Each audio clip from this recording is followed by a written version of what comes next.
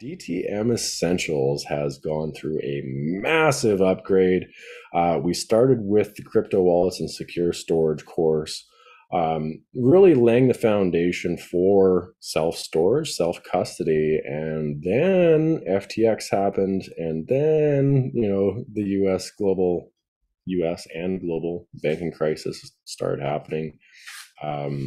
We just really wanted to crank things up a notch. Justin and I have spent a lot of time, invested thousands of hours into learning how to stay away from these centralized points of failure and really build a life that we don't need to compromise our beliefs or our integrity to live is the biggest thing. So that's where, not relying on a bank account, not relying on any credit card to live a good life is really why we evolved it into bankless living and secure self-storage. We've also added a beginner DeFi course. So DeFi and privacy protection is the second course that we've included, and then working on NFTs is the third. So there's a lot coming down the line. It's not necessarily for everybody, but there's going to be something here, at least something small that you're going to love, appreciate, and be able to implement into your life in real time and see some big results. So there's the NFTs and minting marketplaces, the decentralized finance and privacy protection, the announcements channel, and then we've got DTM Essentials itself. I just wanted to cover the secure storage here. There is a lot of videos. This has completely been revamped, so this is all included. It's been everyone here that came in with the pre-sale has been granted the courses. The big thing I wanted to point out was some of the documents. So module 1 through 3, and then some more for DTM Essentials itself. The portfolio cheat sheet is one that has been under request for a long time. So a lot of what we get asked is, depending on who I am I an investor, am I a trader, am I conservative, or what? How am I repositioning my portfolio after I've got all my coin off of exchange? Bankless Living has really hit its stride. It is pretty much capped off at this point in time. We're going to continue working, obviously, behind the scenes, updating everything.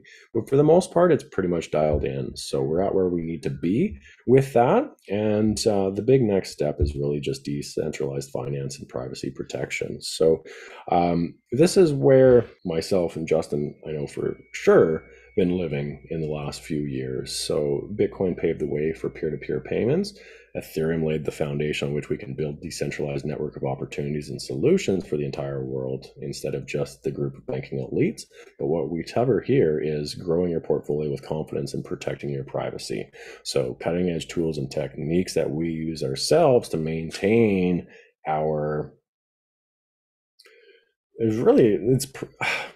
want to say privacy, I want to say freedom, but it just comes down to having confidence in your ability to navigate these systems without having to compromise your integrity, your beliefs, or having to be forced into a situation that you don't want to participate in the beginning. So big thing, decentralized finance and the key pillars that made it all possible.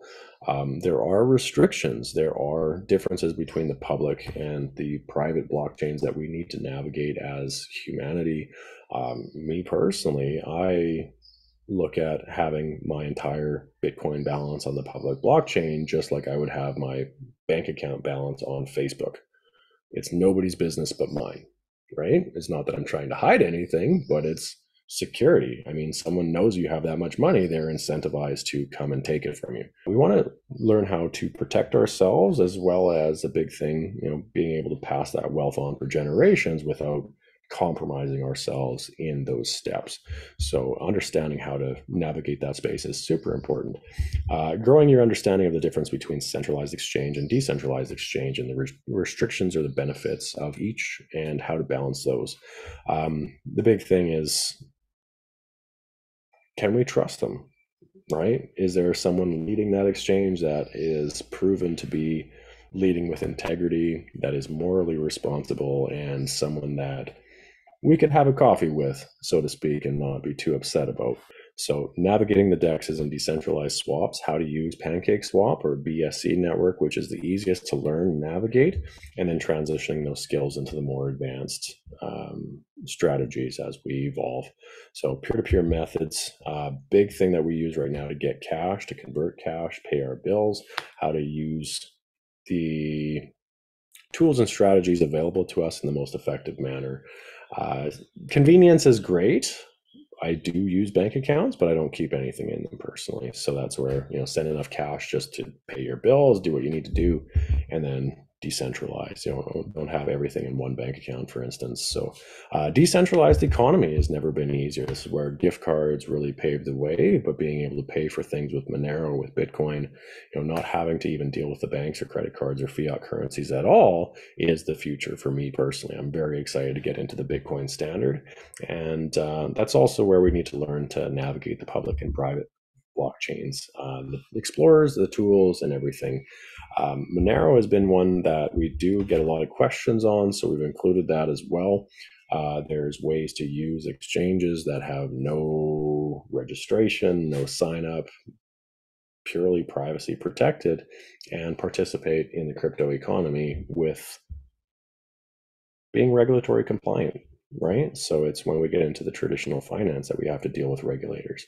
This is the best place to come and learn about DeFi, how to protect your privacy, and then you can take it to the more advanced from there. So one last course to rip through here quick. So this one is the work in progress, but NFTs, if you're not familiar, are taking the world by storm. It's the real applications that I get excited about. Tokenized real estate is one that opens up a whole new world of opportunities and can help alleviate a lot of the issues that we see here in Mexico or local countries. We see it in Canada, in Vancouver, everywhere, where one person can't necessarily buy some of these properties anymore. They are so far overvalued, but we can, as a community, come in, buy these assets, share them without compromising our identity, and say, rent out those assets for a profit, have that paid directly to our wallet, rather than needing bank accounts or having to go through Airbnb, for instance, who charges 30% tax on every dollar that you make through that. So this is the same kind of thing for music and music artists or music or people that work in the music industry, where 99% of the money goes to the album covers or the people that are running some of that stuff, right? Rather than the musicians, the people that are producing the music themselves. So this is the same kind of thing. Nico, I think, knows firsthand art and video content creation. If you make something and post it to Facebook, it is no longer your content, right? Whereas NFTs, real provable digital ownership, can tie that back to you. So if you haven't seen Nico's art pieces on OpenSea, it's definitely worth taking a look. So this is where things get really cool, and this is definitely the beginning for NFTs, where we are literally providing real digital ownership. So it can be music, real world items like real estate or ATMs, even digital items like weapons and skins and video games, and the list goes on and on and on. So we are able to effectively monetize our passion and generate various additional income streams that can evolve that expensive hobby into a full-time cryptopreneur career. We are going to be bringing out a lot more content and just enhancing what we've already established over the last, I think it's been 6 months now already, Justin. So a lot more to come, and then collaborations between the products and the courses as well. So how to take what we learn at DeFi, how do we take what we learn at UTC and DTM and make it all into one powerhouse portfolio. So this is really coming full circle. The next big steps are just Web3. So a lot more to come. The big thing is listening to the feedback. DeFi is a waterfall experience and not always easy to digest. So taking what we can implement immediately to maximize the benefits. We were talking a little bit about travelers, friends, family coming down from other countries and getting cash, for instance, where they're paying a 40% tax on every dollar that they withdraw. Not visible when they withdraw it, but you look at the conversion rate, the currency. So instead of 14 to 1 Canadian dollars or pesos to Canadian dollars, they're getting 9.5. for instance, right? So just having this knowledge can save you that, whether you're a traveler or you're building, a homestead. There's a lot that we can do to bridge the traditional world, that physical world with the digital, and start living the best of both lives.